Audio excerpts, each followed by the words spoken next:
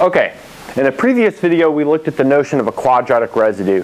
So let's recall that definition. For an odd prime p, we say that A is a quadratic residue modulo p if there is a solution to the congruence x squared is congruent to A mod p. So in this video we want to introduce this thing called the Legendre symbol, and it is defined as follows. So you have these parentheses and then A by p, and you have that's 1 if A is a quadratic residue modulo p, and it's -1 if A is not a quadratic residue mod p. In other words, it is a quadratic non-residue modulo p. So this Legendre symbol A by p is really like a question. So it asks the question, is A a quadratic residue mod p or not? If it is, you get a positive 1, and if it's not, you get a -1. So let's look at an example real quick. So let's say p equals 7. Now let's calculate all the squares mod 7 of the numbers 1 through 6. So we get 1 squared is equal to 1. 2 squared is equal to 4. 3 squared equals 9, which is congruent to 2 mod 7.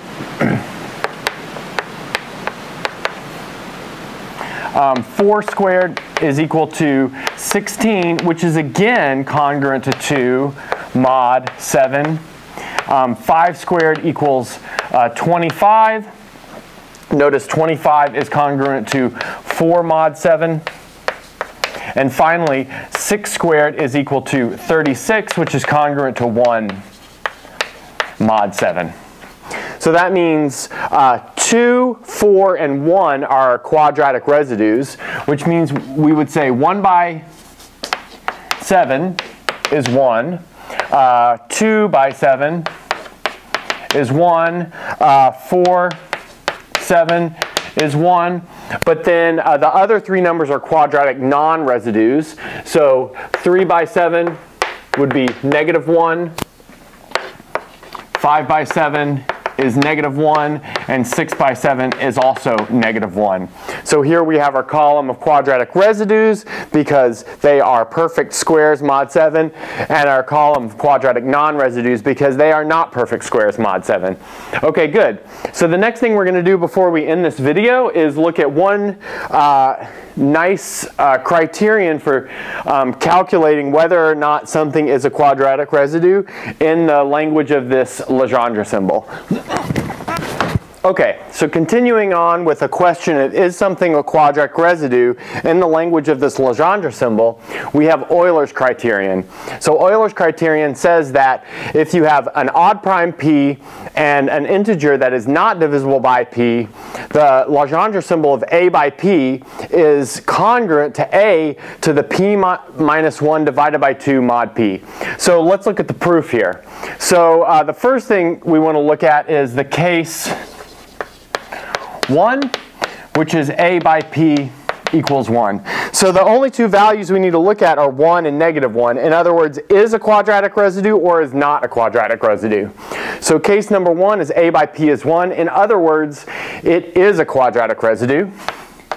So we have some number x0 such that x0 squared is congruent to A mod p.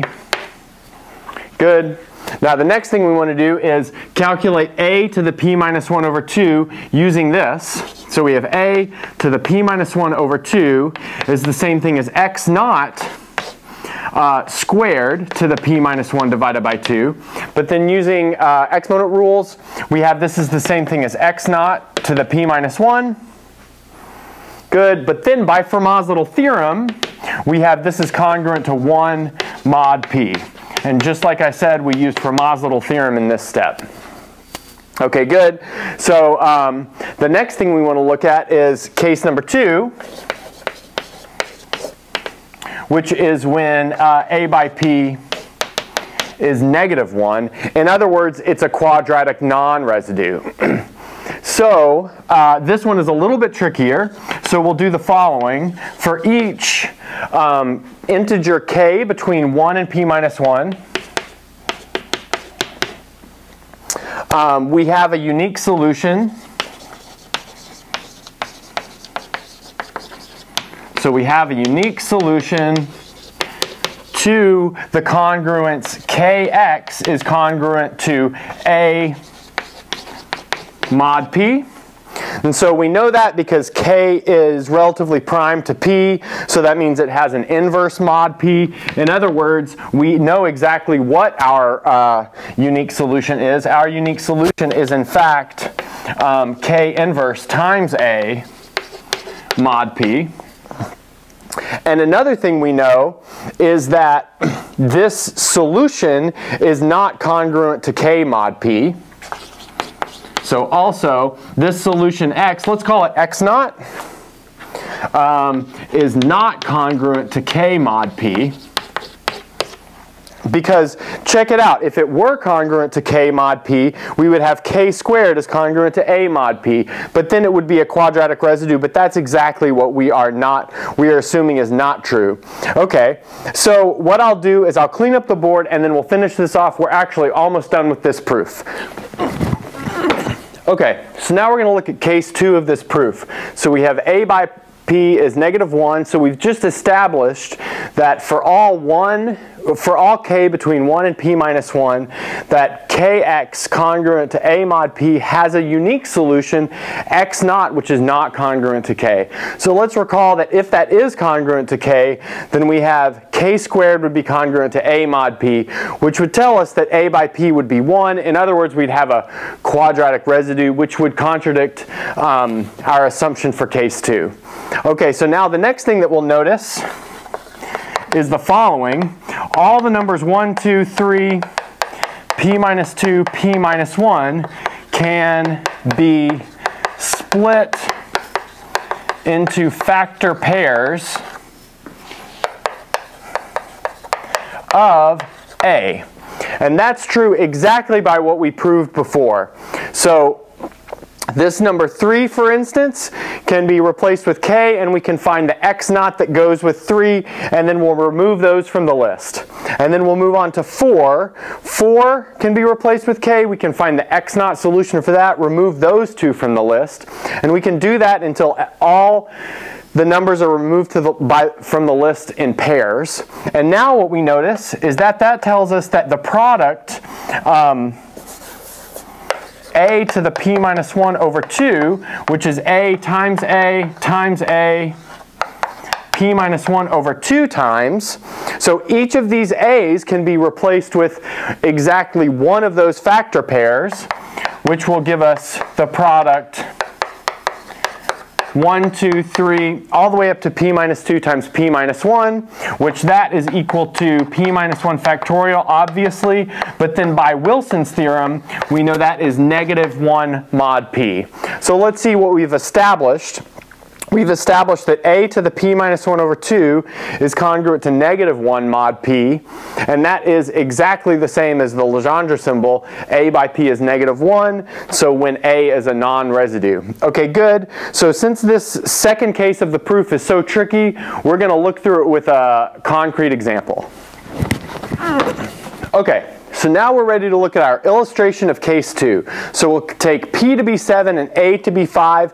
So we know that a is a quadratic non-residue mod 5.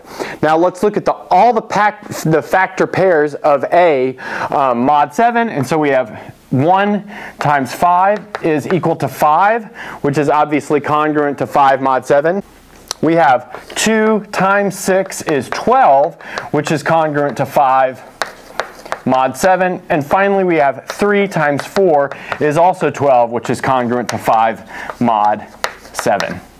So good. So the next thing that we're going to do is take 5 to the 7 minus 1 over 2, which is obviously 5 to the 3rd power. And now we'll write this as 5 times 5 times 5. Now we're going to take each of those 5s and write them with different factor pairs. So that's going to give us 1 times 5 times 2 times 6 times 3 times 4.